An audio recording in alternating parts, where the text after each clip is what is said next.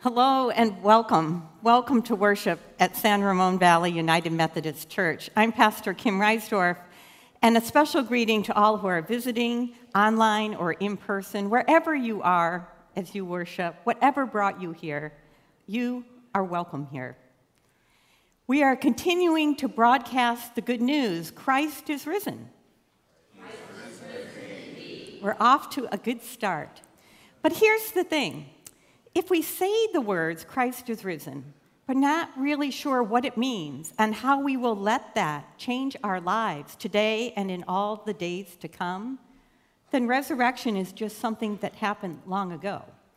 So, for today, I want you to imagine that someone approached you in an on-the-street interview, and they ask you, what does resurrection, what does Christ is risen mean to you? If you're worshiping with us online, go ahead and add something to the comment section, a word or a phrase, and we'll incorporate that later in worship. Wherever you are, sometime this week, your assignment, and I'm a former professor, so I take assignments seriously. Your assignment is sometime, somewhere, the drive home, around the dinner table, in a small group, in your journal, somewhere to articulate, what does it mean that Christ is risen? And today I'll tell some stories about people who let that change their lives and about people who forgot to let that change their lives. The first story is about Reverend Alfred Ackley. In the 1930s, he was asked by a student, why should I bother to care about a rabbi, a teacher who died? And the Reverend Ackley recognized within himself he had strong convictions about this, that the resurrection wasn't just a former event, a historical event. It meant that Christ's presence, a divine presence, the very essence of love, lives here, walks with us, and talks with us along life's narrow ways. He couldn't shake that question. He couldn't shake his sense that he had more and more to say about this. And his wife, slightly exasperated, it happens, said, stop talking about it, do something about it. So he sat down at his desk, took out a pen, and these words just poured through him. And as those words came out, the music to those words came out. And that leads us to our opening hymn, He Lives, by Alfred Ackley. So wherever you are, feel free to participate robustly with gusto. You can stand and sing. You can sit and tap your toes. Let's sing He Lives.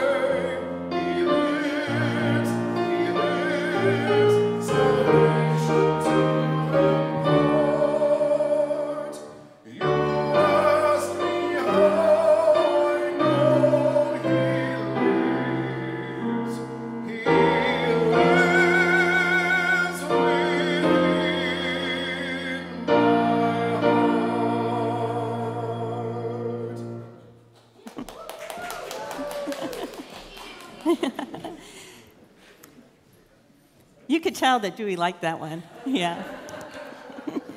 But how do we know? How do we know that Christ, that living presence of love, walks with us and talks with us along life's narrow way? Well, we have a clue in our scripture. And this assignment is for those worshiping here in person. As we listen to the scripture, all of us, I want you to notice what phrase is repeated again and again and again. You'll be graded on it later. But that's your role in preparing to listen for this scripture. But before we do that, join me in a moment of prayer. Oh God, who is always with us, open our hearts and our minds by the power of your Holy Spirit, that as the scriptures are read and pondered, we may hear with joy what you say to us today. Amen.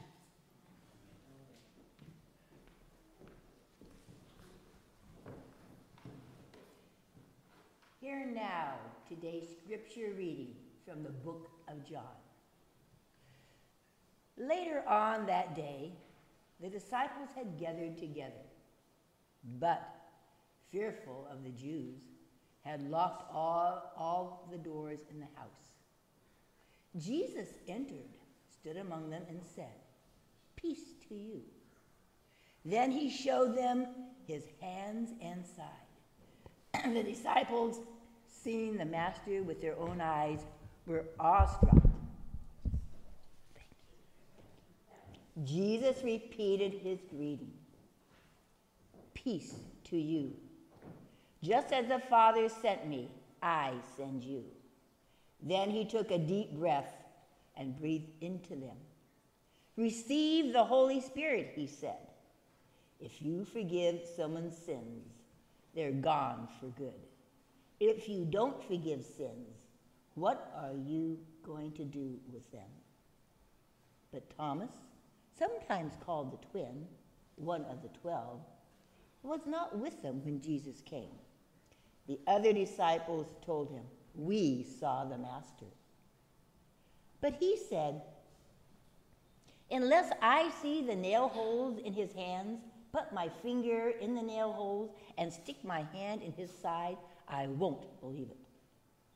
8 days later, his disciples were again in the room. This time, Thomas was with them. Jesus came through the locked doors, stood among them, and said, "Peace to you." Then he focused his attention on Thomas. "Take your finger and examine my hands. Take your hand and stick it in my side. Don't be unbelieving, believe." Thomas said, "My Master, my God." Jesus said, "So you believe because you've seen with your own eyes. Even better blessings are in store for those who believe without seeing." Jesus provided far more God-revealing signs that are written down in this book. They are written down so you will believe that Jesus is the Messiah, the Son of God, and in the act of believing, have real and eternal life in the way he personally revealed it.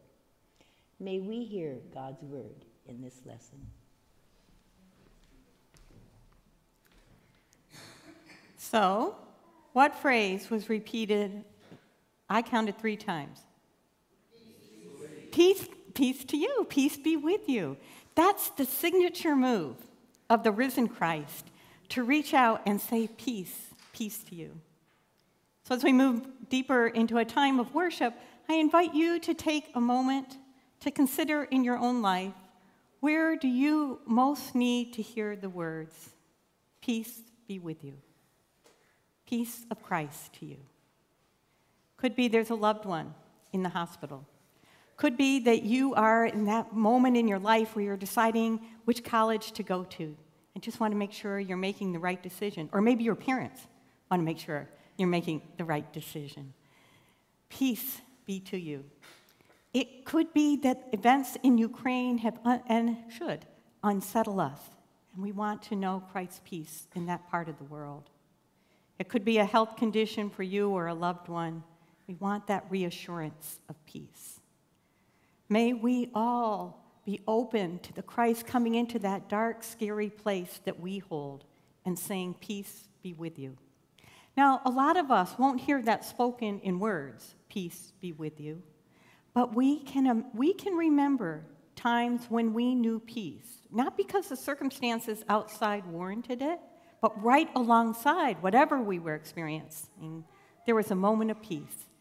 It could be the peace that comes when you're outside and you look up at the stars and you know you're part of something bigger than yourself.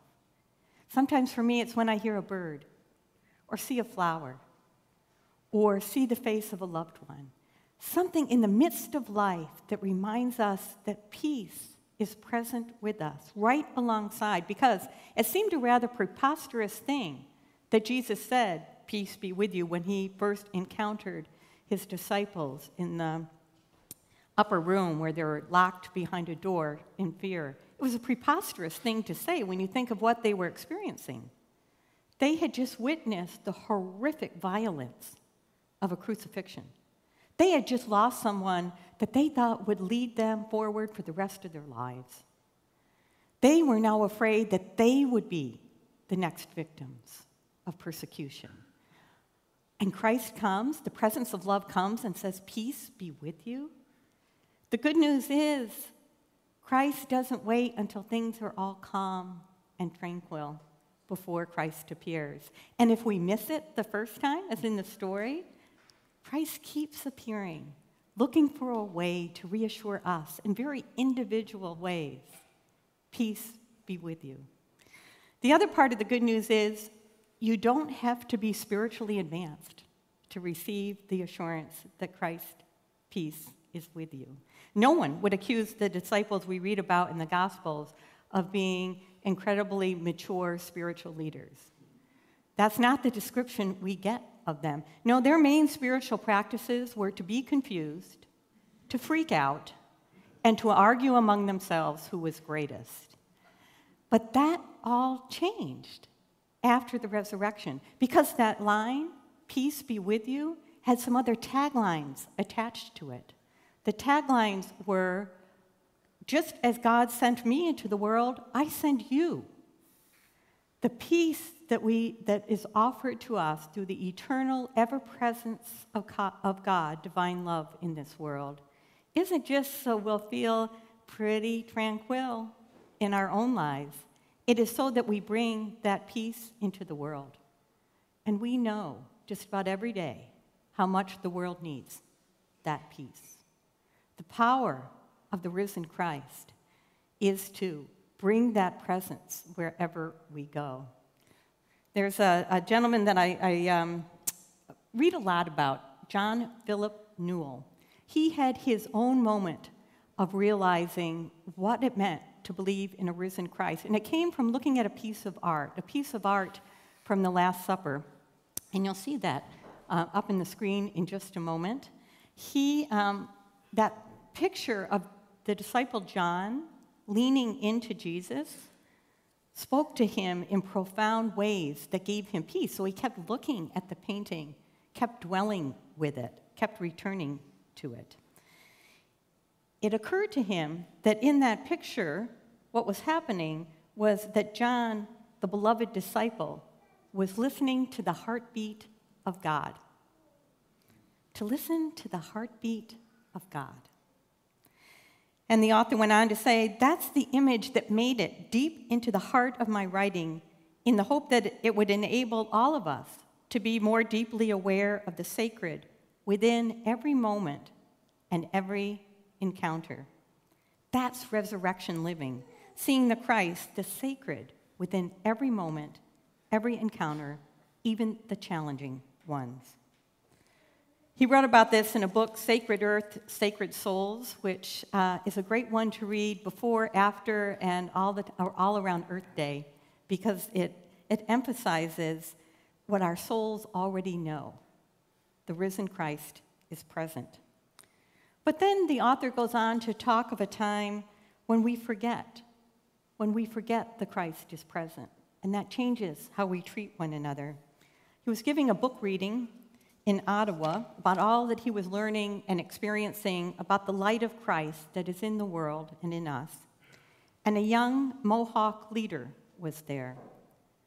At the end of the talk, he stood up and with tears in his eyes, he said this: "As I have been listening to these themes, I've been wondering where I would be tonight, where my people would be tonight, where we would be as a Western world tonight, if the mission that had come to us from Europe centuries ago had come expecting to find light in us." These words from the Mohawk elder pierced John Philip Newell's soul, and he went on to reflect on that. He said, "It pierced my heart with a truth I've never forgotten. We cannot undo the tragic wrongs that have been done to Native American people during the westward expansion, where indigenous human life was seen as having no value and viewed only as a hindrance in a quest for land and its resources. We cannot reverse the injustice, pain, and suffering that resulted from horrendous greed and arrogance. We can, however, be part of new beginnings. We can open ourselves to a radical humility of the heart and look with expectation for the sacred deep in each one of us, the other individual, the other religion, the other nation, the other race or sexual orientation. We can look with reverence to serve this sacredness in each other, to honor it, to nurture it. We can awaken to the sacred in all things. Then we're not just believing in the resurrection of Christ, we are participating in it. We are letting that divine presence be in us, be part of how we move into the world. And how do we practice that? We practice it by listening to that divine voice that says to us, "I am with you. I offer you what I need, or what you need, each step of the way." How to start? How to start that journey of resurrection living? I think our special piece of music will guide us along that way.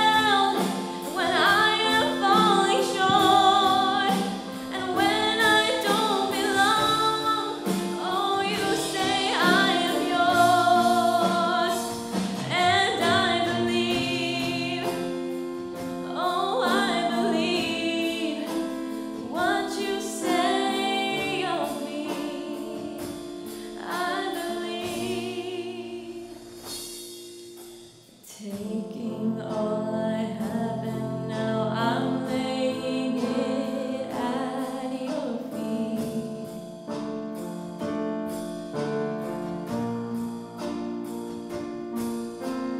You'll have every failure, God. You'll have every victory.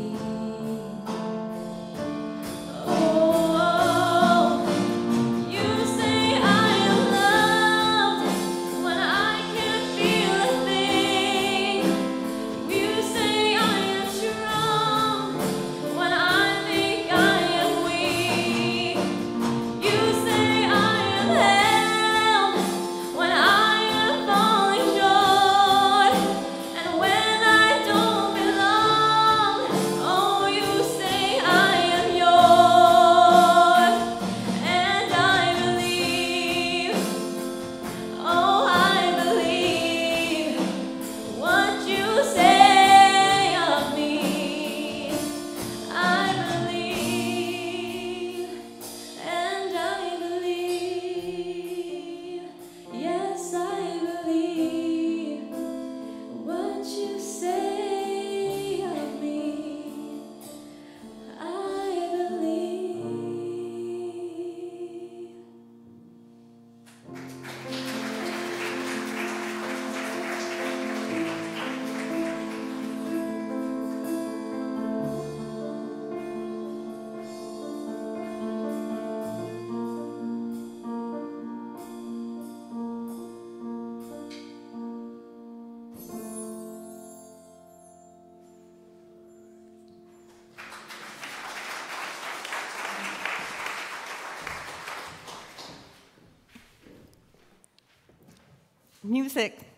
Music is one of the ways we know that there is a divine presence at work in the world, and a special shout out to Edie and Scott and Bella, because Bella just found out she was singing that song when Rosalind woke up with strep throat yesterday. She was scheduled to sing, so grateful for that.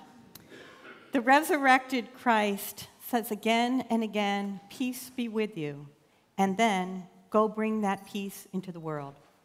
So every time we worship together, we have an opportunity to give so that we can bring that peace alive into the world. And we're especially aware of the needs for peace in Ukraine.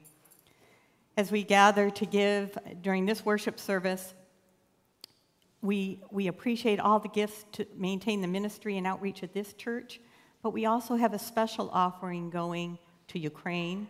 The United Methodist Committee on Relief is active in Ukraine, joining with other local organizations on the ground to provide food, water, medicine, shelter, and transportation in the country, as well as attending to those seeking refuge in neighboring countries.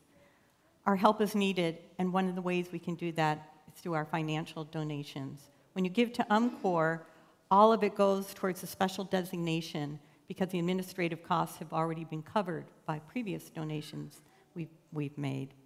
So if you're worshiping with us online, you'll see a QR code or directions to our website that will get you to all the places you need in order to give.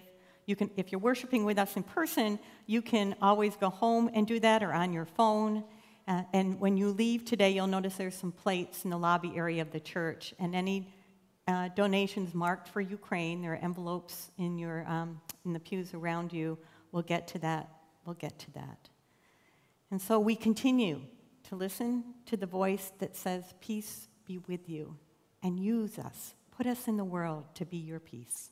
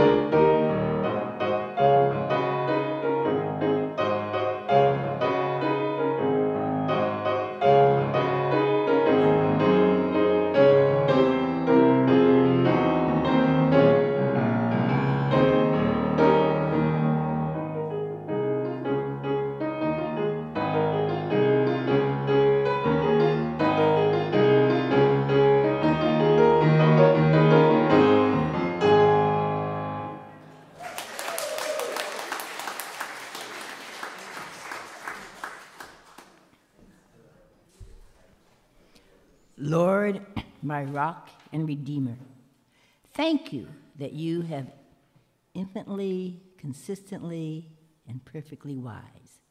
You have said that whatever we give is acceptable if we give it eagerly.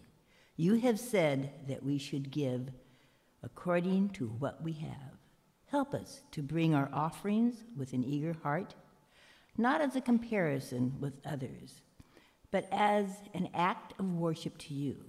May we find the comfort we desire in you and the strength we need in your name.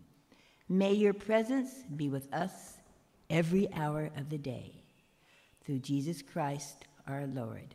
Amen.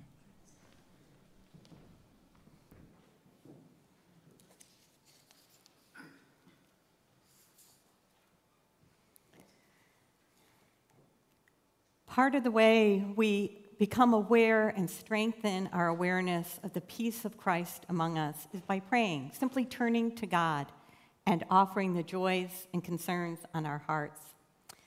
Within our own community, please hold these loved ones in your prayer. Yesterday, we celebrated the life of Sandy Clark and all that she will forever mean to us, and the flowers that you see on the altar were part of that.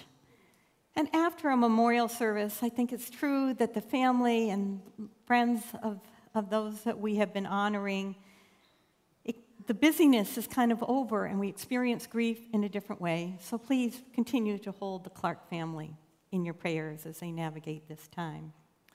We pray also for Ginger, Sandy Greenwood Davidson's sister, as she prepares for shoulder surgery in early May.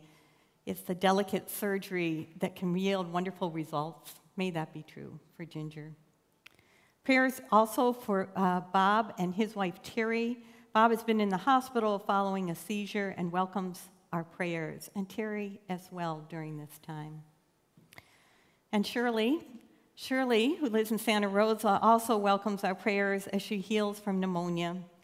Shirley, we surround you with love and steadfast prayers. May you feel held by all the love in the world. Prayers also for Pastor Dan, who served here in this congregation. He welcomes your prayers. He's had quite a few too many, trips to the hospital and ER in the last week as they work to address abdominal pain related to a previous surgery. He said that knowing that you are praying for him means a great deal. Prayers for successful treatment of pain, for patience, and for well-being. And yes, we pray for peace.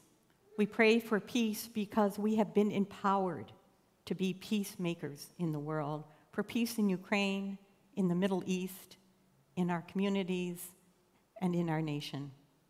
So join me in a moment of prayer, and after our prayer, we will voice together the Lord's Prayer, and I invite you to say those familiar words in a slow way, so it opens the doors of our minds and hearts to the awareness that these words can take on new meaning each time we carry them in our hearts and lives. In the spirit of being willing to be surprised, let us pray. Breathe on us, breath of God. Fill us with life anew. With all the gentleness and strength in the world, you enter the places where we are trapped, afraid, uncertain, and grieving. Speak to us of peace. Empower us to be your peace. You are here with us, and for this we give thanks as together we pray the Lord's Prayer, saying, Our Father, who art in heaven, hallowed be thy name. Thy kingdom come, thy will be done, on earth as it is in heaven. Give us this day our daily bread, and forgive us our trespasses, as we forgive those who trespass against us. And lead us not into temptation, but deliver us from evil. For thine is the kingdom, and the power, and the glory forever. Amen.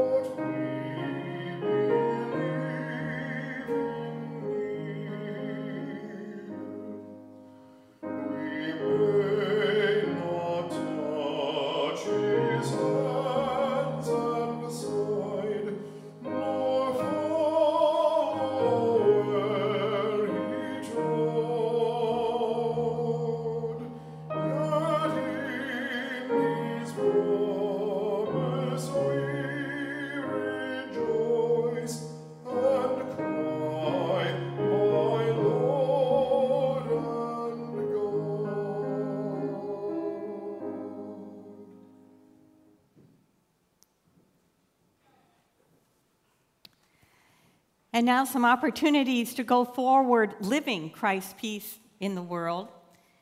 And some of this is top secret. The first part isn't. Pastor Muntu is on vacation this week, still not the secret part.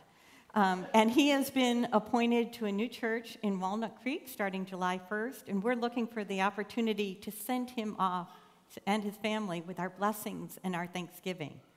So we're planning some things that we're keeping secret from him.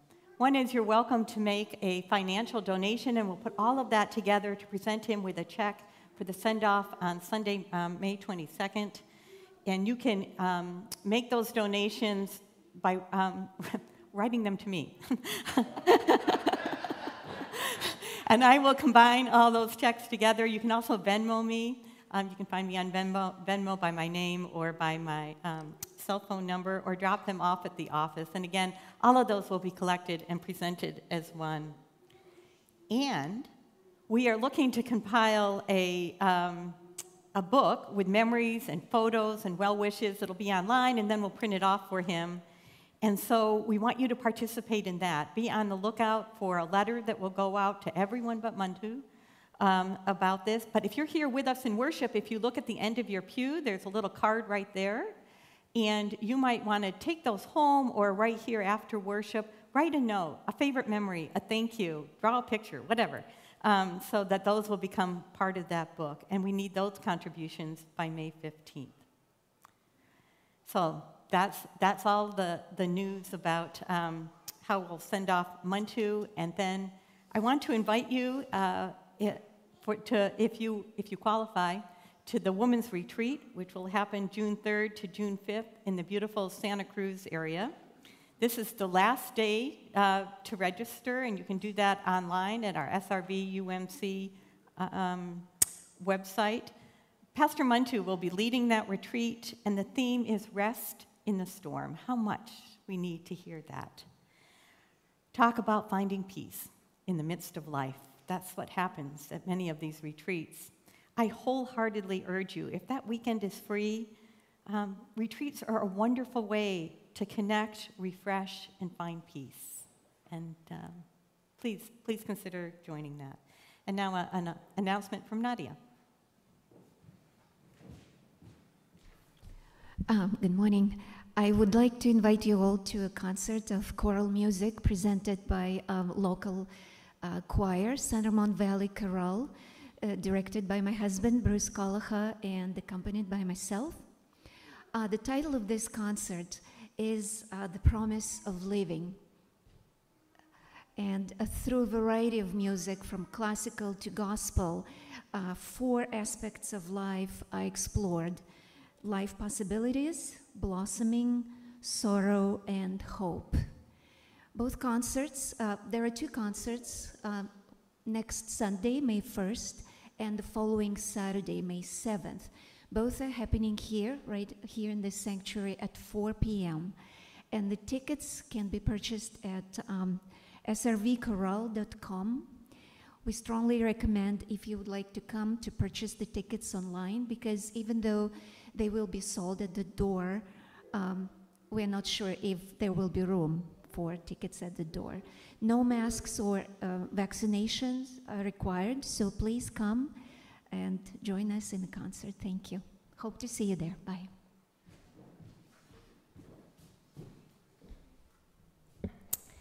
And we're so delighted that one of our favorite traditions, Lunch with Friends, is back. That will be Tuesday, May 3rd at 12 noon, and you're all invited to a lunch here on campus. And what a lunch it'll be. Shrimp cocktail, a yummy salad, warm rolls, and velvet cake, my favorite, a la mode. To plan for this event, do let us know if you plan to participate. You can do that. There'll be some sign-up sheets after worship in the church. You can call the church office. You can let one of the pastors know. We are looking forward to seeing you there, to being able to gather again and to be part of that. Now, next week, this is the last quiz you'll have for the day. Next week, you won't be here at 9 a.m. to worship, will you? No. But you will be here at 10 a.m. for our new worship time for Sunday school and for worship. And we're looking forward to that. Also wanted to invite you to one more event here on campus on May 5th. That's going to be an open house in our office building. If you've never seen we were busy during COVID remodeling the office. So come and ooh and ah, but come and meet some of our new staff members as well. Feel free to stop by between 1 and 3 p.m. You can stop by anytime. We'd be glad to see you. But we will be having an open house on Thursday, May 5th from 1 to 3 p.m. And now we have taken in the good news that the peace of Christ is with us. And now the Spirit sends us forth to serve. And that's our final hymn to sing together.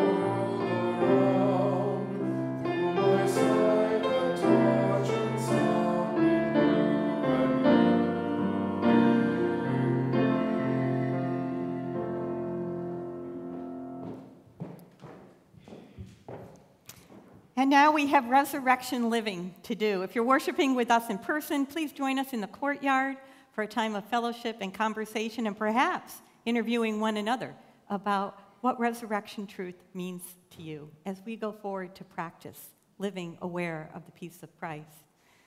So may God bless you and keep you and be gracious unto you. May God grant you the grace to never sell yourself or God short. Grace to risk something big for something good.